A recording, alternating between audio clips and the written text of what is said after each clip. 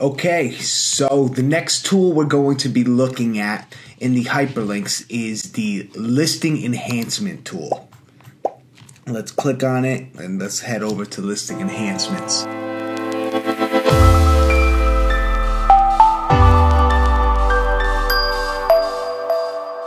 So to give you some information about listing enhancements, this tool and what's going on here is customers search Amazon. They're searching for specific details about a product that it's listing, and Amazon's algorithm, if it notices or it believes that there's information that's pertinent to that ASIN, that listing, and it's missing, they're going to notify you, and it's going to be in this tool.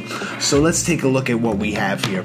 We have the status, which we know now, the different conditions, the statuses of our listings. A majority that we're looking at here are inactive. Next, we have the main image, the SKU, the product name. Everything here is hyperlinked, right? If you click the product name, it'll bring you to the Amazon page of it. If you click the SKU, it will bring you to a more detailed tool, a view inside of Seller Central. Gives you more details about that SKU, its performance in your catalog. If you take a look here, it shows the sales in the past 7, 30, 90 days, its rank, what category it's in, the average selling price, average units per order. Really gives you a better scope of what's happening with this SKU and its performance, its conversion. And now back to the listing enhancements page, you'll see the date created, and then right here is what we're looking for, and that's the enhancement. So it's telling us to click the edit button here to add a unit count. Let's take a look at this listing. Let's see why they're saying that. So here you go. They notice that it's McCormick Pickling Spice 1.5 ounce 4-pack. The title shows 4-pack. The bullet points don't say anything about the count.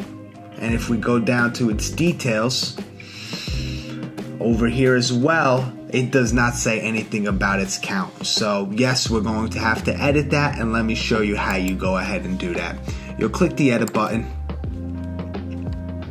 wait for the page to load, and let's see what they're saying here. They're saying some vital info is missing, and right here they already have it highlighted in red, so you know where to go and edit the information. We're gonna put a 4 here, and then what we're gonna click is the count, because that's the information that's missing. And by updating this, if you've ever seen on Amazon where it has the main image and then it has the Amazon logo with a number amount, basically telling you what the pack size is, what count you'll be getting, the way that that updates automatically is through putting the unit and then the count type of count in here. So we'll save that, and those changes should reflect in the next 15 minutes. There you go. That simple. That listing enhancement is done. Let's go look at one more, get a better understanding of what's happening here. We have all these. These are unit counts. Over here we have an invalid image. If we had this in stock, we would go downstairs, we would go grab the product.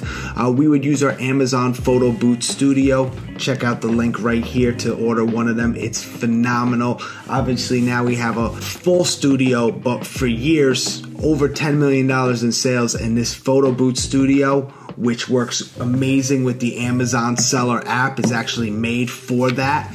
I met the gentleman who created the photo booth and the photo studio app. I met him at an Amazon conference in New Orleans a few years ago, and that's what really put me onto it, and it was a game changer.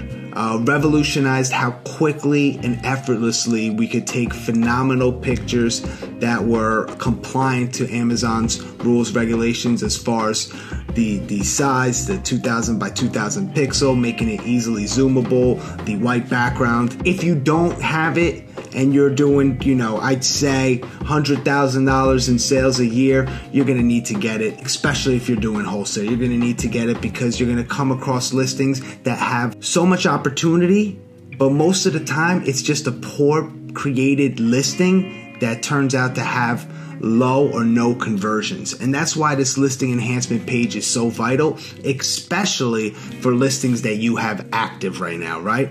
You want to make sure that the customer, I'm sure you're aware, they can't touch, they can't feel the product. Some of them have never even ordered this product. So what they're looking at is they're looking at the images, the bullet point, the descriptions, the reviews, and making a decision right then and there whether they're gonna order the product or not. We have enhanced some listings that had a terrible rating, terrible rank rather, and very low conversion rate, and by just changing the bullet points or just changing a couple images on it, we turned it into a phenomenal ranked product, and we're able to take something that was maybe doing 5 sales a month all the way up to 150 to 300 sales a month for us. So this listing enhancement, I cannot say enough about this listing enhancement tool and how vital it is. So here we have this one, Amazon stating it's missing the color.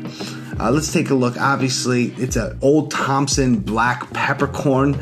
It's not missing a color, and once again, it's Amazon's algorithm, so they're kind of just scraping through the pages, trying to find what they believe is missing information.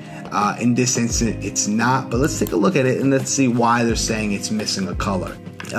Right here, the title says it's a black peppercorn, so they picked up the color black, so therefore they're thinking that when you go to the listing, it should show you what color it is, and that would be right here. You can enter it, or you can go click edit if you want to go look at it in more detail. Once again, we'd go to vital info and you work your way down here, and it's highlighted in red asking you the color and the color map, right? So you would pick black and then type in black, save. Really not needed for this listing, but I just kind of wanted to give you guys some further insight what's happening here, and you are going to see a lot of incorrect enhancement options that show up, or suggestions, recommendations, and you'll just kind of want to pass them. You obviously don't have to take on every single one, but just wanted to show you guys that. And of course, you could have put it in here as well. Click save, and that would have made the change as well. 15 minutes to take effect, and that they say 15 minutes, and if it doesn't take effect, then that just means they did not accept your request or your suggestion. So if you ever make a change to a listing, remember, lots of times, especially in wholesale, there's other sellers on that listing, and if Amazon deems that your recommendation isn't the right fit for that listing, they won't make that change. If you feel that it is and it was done in error, you can always go ahead, create a case, provide them all the information, and then their support team will look further into it. So Amazon is suggesting, hey, you need to click edit to add a unit count. It's saying it's missing a unit count.